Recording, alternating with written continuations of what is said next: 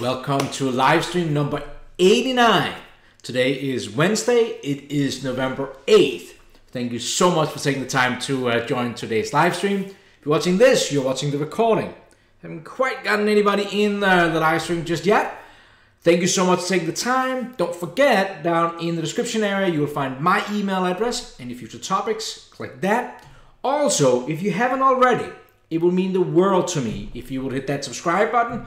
Then, if you hit that bell notification next to it, you should get notifications about these live streams. So, and also, thumbs up if you like it, thumbs down if you don't. Today, we're going to talk about sculpting. We're going to talk about how to sculpt up a hammer. And we're actually going to get kind of, we're going to touch on some important aspects today, I think. First of all, we're going to talk about how to convert a standard model into a T-spline, what we do inside the sculpting environment. That's something I haven't shown yet. I've always, have a tendency to start out in the sculpting area and then go to the model space, and we talked about that. But what if you want to go the other way? That's important. And we're going to model up this hammer. And the reason we're going to model up a hammer is that, hang on. A few weeks ago, when I built this new office, my father-in-law, who's one of these guys who can fix everything, he decided that the hammer that I had kind of sucked. So he bought me a new hammer. Supposedly, this is a good American-made kind of hammer. So that was what kind of like gave me the idea to let's start we should maybe start modeling up some tools. So let's jump into Tool Fusion here now. So, like I said, normally when you have watched any of the other live streams where we talked about sculpting, we've always talked about that you're starting in this workspace here, the clean workspace where we haven't touched anything. But what if you actually have some solid and you want to bring it into to the T-spline or the sculpting environment here? And Lou was actually the one who kind of sent me an email last night about that, and I thought that was something that I hadn't shown, and shame on me. So what we have here is, well, you can see it kind of like have the canvas of the hammer here, and this is just an image that I grabbed online. Come back to that. Let me turn it off. Over here on the left, what I did was I used a loft to create something to resemble the handle on this part here. And if you kind of like have taken CAD 101 with 3D modeling, you probably have come across loft before, at least if you follow these live streams. What I did here was I created 3 different circles on 3 different planes, and I used the loft command to make a loft between them. What gives it a nice, you can see here if I go like right on the side, it's not a straight extrude, because this one is a little bit smaller than this one. They kind of like gets a nice swoop. But if I turn the canvas back on, you can clearly see that the east wing, is that what it's called? East wing hammer handle here has a little bit more of a sculpted face that will make it a little bit more nicer to hold in your hand. So, to answer Lou's question, how the heck do we take something that is a solid body like this and get it into the T-spline environment? There's a couple of different ways you can do it, just if some of you guys are already familiar with it. You can right-click up here and you can decide not to capture your design history. That's one way to get out of it if you maybe have come across that. That's actually not my favorite, so I'm not even going to show it to you. My live stream, I can decide what I want to do. No, what I'm going to do is, let me turn the canvas off for a second. What I'm going to do is I'm going to go right up here and click on Create Form.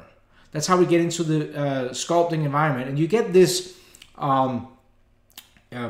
pop-up here that tells you that you're entering the sculpt environment.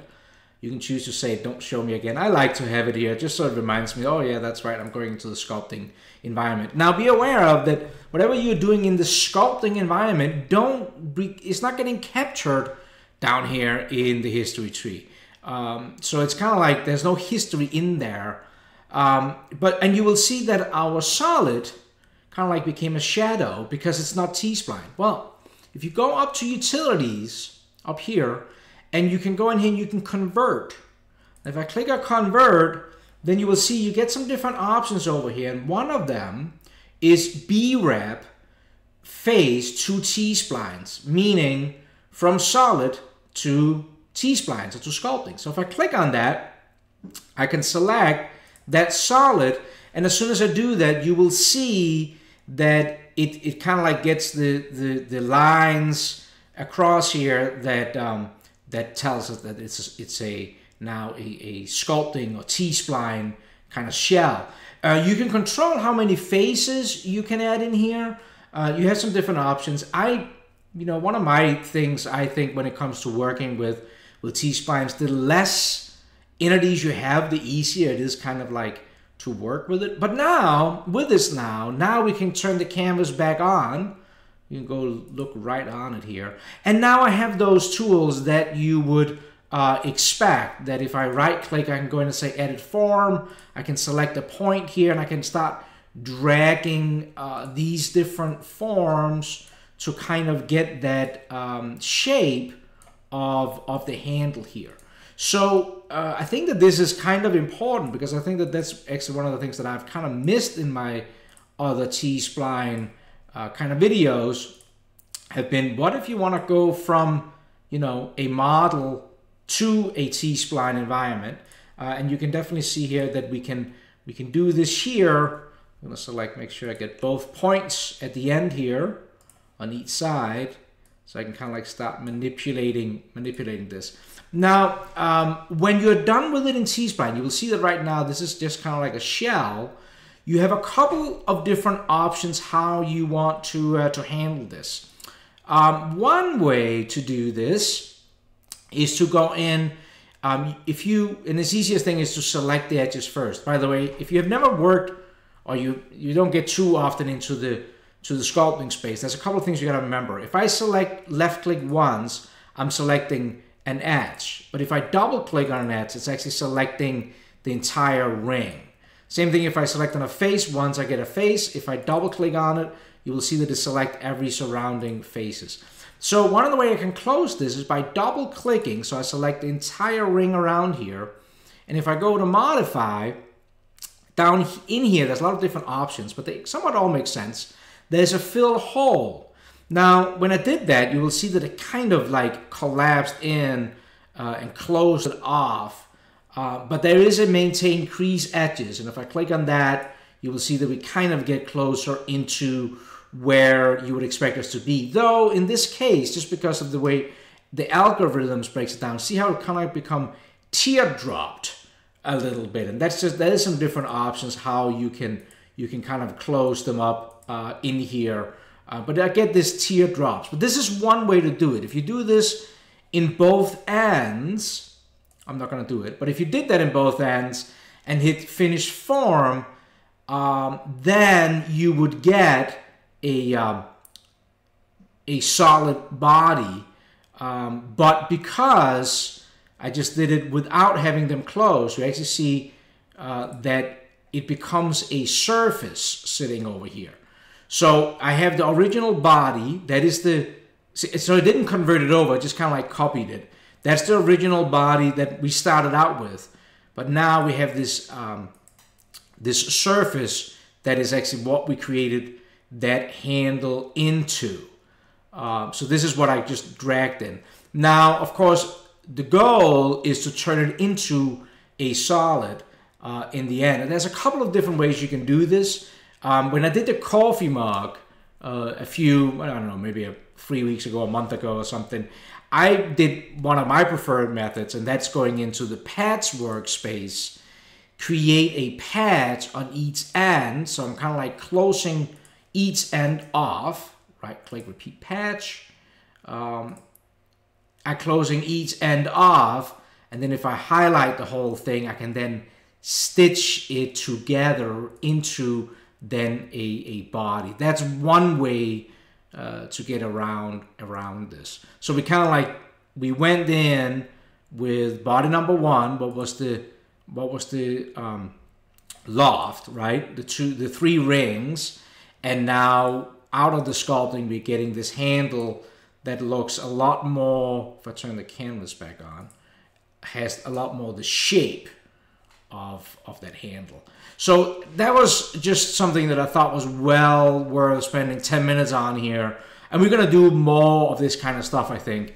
But I mean, like where you're taking a model in the standard modeling environment where we all, you know, spend a lot of our time, and we go back into the sculpting environment and in there work with that. Okay, so that was just 10 minutes I wanted to show on this. Now, what I wanted to do now is I actually wanted to kind of like talk a little bit more about the sculpting of this hammer. But what I'm gonna do, let me just get out of this. What I wanna do is I actually probably wanna break today's live stream up to also be part of tomorrow's live stream. Because I think we can really do some neat stuff here by combining kind of what we just did, combining the patch environment with the model environment. So let's dive in here. So I'm gonna start out from scratch, because that's, I think most people like when I do that. So the first thing I'm gonna do is I'm gonna bring in that image of the hammer. So I'm gonna go up and open a new sketch, and I'm just gonna sketch on one of the planes, doesn't matter which plane. And I'm just gonna sketch a rectangle that's going to resemble kind of like the size of my hammer. So I don't know how long this hammer is, 350 millimeters, maybe by 100 millimeters, kind of like a rectangle. And this is just that when I bring the image in, this is kind of like my gauge that it's about the right size of the hammer. So when I got this, I can go up here and click Attach Canvas. We'll click on that, and then we can select the face to put that canvas on. It's going to be the same face as I did my rectangle. Again, the rectangle is just so we have an idea about how big this is going to be, because I'm selecting an image that I found online, okay? And this image is like, there's no scale to this image. You can see how small it is. It's even in an angle. So what I can now do is I can kind of like start dragging on the scaling handle here, and I can kind of like make it a little bit bigger. And you will also see that it's of course in an angle, so I can rotate it around here and put some kind of like, that's probably pretty good. We can move it, drag it up. So I'm just trying to fit this hammer within, somewhat within, oops, that may be a little big, somewhat within that box, right? So I get close to what I want that hammer to be. That nice hammer.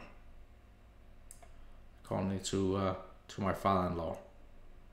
Okay, so here this is close enough to what I'm trying to do. And then by the way, over here to the right, you have canvas opacity. I like to turn it down a little bit.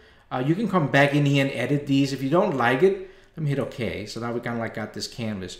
You can always go over here. You can right click over here, say edit canvas, and you're right back in here again. You can play kind of like around with what you want. Okay.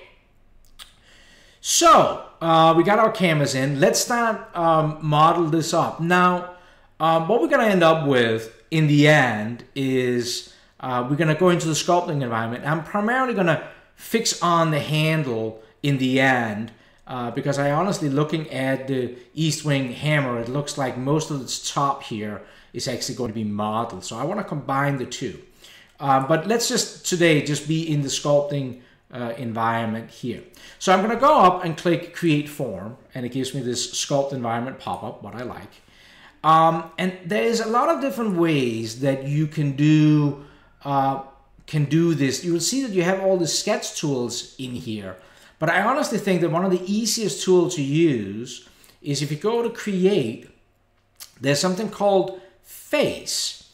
And Face in here, if you click on that, then you can select where on the face you want to click. So I'm going to click right on this face here, and I get it ready to sketch here. Now this is going to be pretty easy, so don't worry about this. So I'm going to select on an edge right here, draw a line up, and go across here, go down, that kind of like making a box around there.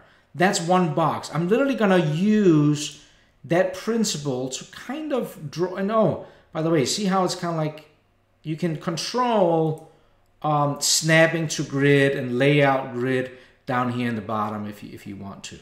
But what I'm going to do here is literally just use with this face command. I'm literally just going to create some rectangle shapes here, and the more of these you're creating, the more accurate your T-spine is going to be. But of course, you can always add to them later on. So this is really not that important, as you will see just in a second.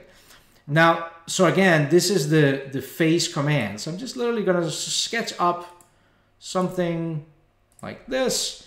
When I come up here where we kind of like got some transitions, try to break it down into a couple of different segments, but I'm really not too worried about how accurate this is going to be right here, to be honest with you. I'm going to just sketch over like this and close that up there, and I'm just going to continue over like that.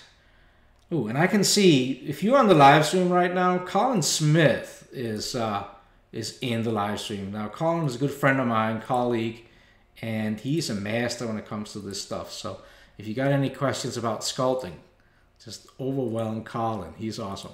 All right, so I'm just going to wrap this up here. Something like this. So this, I think most people could handle, right? I'm going to hit OK. And when I hit OK, you will actually see that we get some sculpted lines here. Now, what I used here, just in case you missed it, was I used under create the face command, okay? Now, if I hide the canvas for a second and just rotate around, what I get with that face is a flat, completely flat, kind of flat plane of the outline of that hammer. Nothing really, really fancy at this point. Now, there's a couple of different ways that I can now, you know, add some volume to this part. One is thicken. That is something we also are familiar with if you're talking about patching of surfaces. So really what this means is that I select my model and I can add some thickness to it. So I'm just going to drag the arrow out here and hit OK. And you will now see that it kind of like, it's almost like extruding something out like this. Now be aware of that has a couple of different options. So the first one here is called sharp, what means you will see that it kind of like just extruded straight out, versus if I do a Control Z to undo, versus doing the same thing again, thicken, select the thing. Instead of doing sharp, if I select soft and do the same thing, pull it out, now you will see that it kind of like starts putting, you know, the curvature on it. You see that? So now it got like more curvature to it.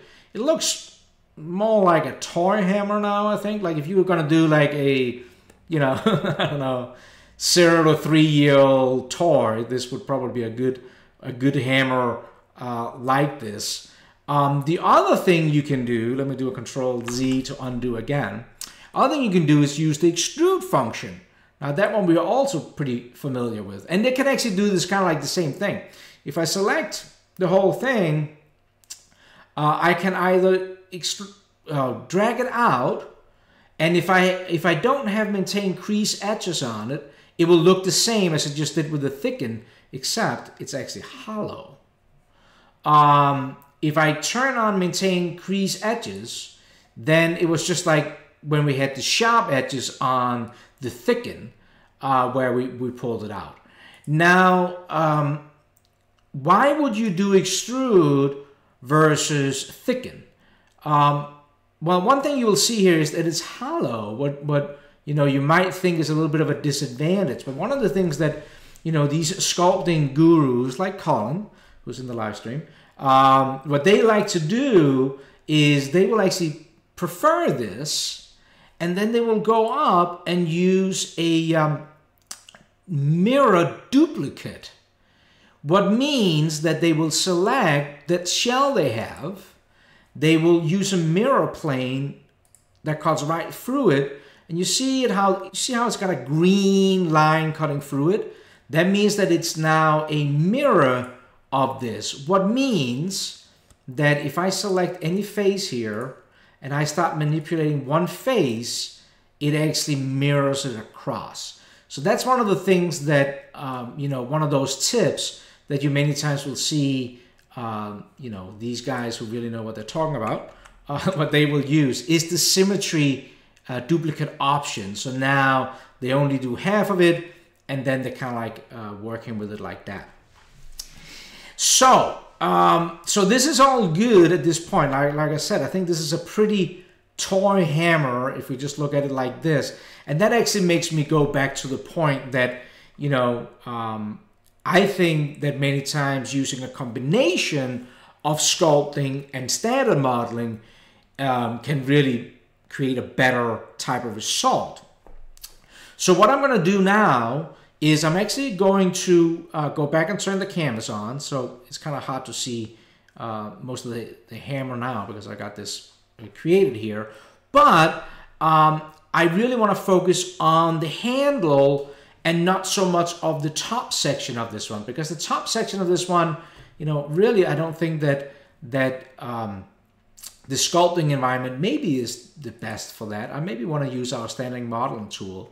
Another thing that a Dan can do, and what I've seen a lot of these people do is you actually just window the section you don't want and hit delete on your keyboard. And then you are left with kind of like that bottom of the handle, and that's perfectly fine. So be aware of that you can create these environments and then just delete them out of there, the areas you don't want. So let's tweak this a little bit in here. Now, again, like I said before, that I prefer to keep as the least amount of faces on these models. The more you have, the harder it can be to control. Of course, if I'm looking at this end here where it comes down on the hammer, goes around, versus this teardrop, I would have a little bit of an issue dragging this in. So if I go in here and right click edit form and start pulling in this, I might get some, it might be hard. It may be not. You see how kind of like, sometimes, having just these few faces might not be the right solution. I'm just gonna Control Z to undo my last few moves here. What you can do is you can select the face, and you can, let me get out of edit form. You can right click and select the face, and then you can subdivide it, meaning that you're splitting that face up. Now, we talked about sculpting before in the live stream and how it always keeps that continuous curvature on there. So as soon as I hit subdivide, the face will change. You see how it suddenly became flat? It became more flat, because it now just got divided into more segments. Now, more segments gives me, options to maybe start manipulating things a little bit easier in here and start dragging on the different areas that we wanna kind of like work with here. So we can kind of like drag this out. Let's grab the last point here and kind of like. Actually, I want a little bit of rounding on it. So you can also select, again, the faces, and we can, whoops, select the two faces, and we can kind of like move things up like this. Now, another thing, as I'm spinning this around, be aware of that. You see what I did there? I selected these two edges, but it actually also subdivided in there. So now I kind of like have a curve on this area here. So this was maybe, not the best scenario. I should have selected some more points. Again, you can also select edges, and you can start pulling in them. So, you really have a lot of flexibility, right? So I want you to know that you can really move these around and get something depending on really what you're looking to get. And a lot of this stuff here is really is really practice and just kind of like figuring out what kind of works for you. So we can take these and kind of like move these out a little bit. I think I'm gonna go in here, select these two edges maybe. Try to move that out a little bit. You can also select and you can rotate faces too. So if you wanted to get a little bit more of a curve in like that, we can do that. That might give us some flexibility to kind of get this handle in a shape you want. Also, maybe something that is important. Now, I was pretty lucky. You can kind of see the blue of the image here. But don't forget that you can always add more segments. If I double click on an edge, right click, do edit form, and I hold down Alt and I drag, then I'm actually creating a whole new segment. Versus if I don't hold down Alt and I drag, then I'm dragging that one shape. But if I hold down Alt, I'm actually adding a whole new segment. That's like one of those nice tips too. So this really gives us an opportunity to go in here and kind of play around with the different shapes here, figuring out what we kind of like, what we want to do, how we get this handle to feel right. I think I'm just gonna leave this for right here, right now. So what we have now is we kind of have created a handle that I think looks decent. Maybe not the best in the world, but it's decent. I'm gonna work with this. I think. I don't know if I like how these edges up here, seems like that this is kind of folding out a little bit. Maybe we bringing it in like that. Okay, so when I'm done with this right now, like I said before, you could go in and you could use go in here and use fill hole for this. So let's actually do that. So let me just double click the edge, go in here, say fill hole, and if I do the maintain crease edges, you will kind of see that it's going to keep it pretty tight. And then I'm going to hit OK and exit out of my finished form. When I do that, now we are back in the modeling environment, and you will see that because it was a closed body, because I did fill the top, the fill hole command, it does come back as a body. What means that the handle for this hammer is pretty good. It's pretty much there. You might would have a little bit more round, but that's what we're gonna want to do right now. Of course, you can always go back, right click down on a feature down here, select edit, and you're back into the sculpting environment. And we could now, continue to kind of work with this shape here, depending on what we want. All right, that, friends, is going to finish this section of the live stream. So I hope that this was kind of useful. First of all, in the beginning, so if you came in late to the live stream, in the beginning, we're talking about how you can actually take a 3D model, so something you already modeled up, convert it into a sculpting where you can then manipulate it with all the handles, and then bring it out again, and you can patch it up and turn it back into something you can work with in the modeling workspace. And then here, where we actually started from scratch with the canvas, we got the handle up. So tomorrow, same time, 2 p.m., we're gonna finish this model up by going back into the modeling workspace. And so we have the sculpted handle, and now we're gonna model up the remaining items in there with the standard modeling environment. So kind of like combining the two. I hope that was useful. 29 minutes within the half an hour. absolutely appreciate you guys taking the time out of your busy day to join these live streams.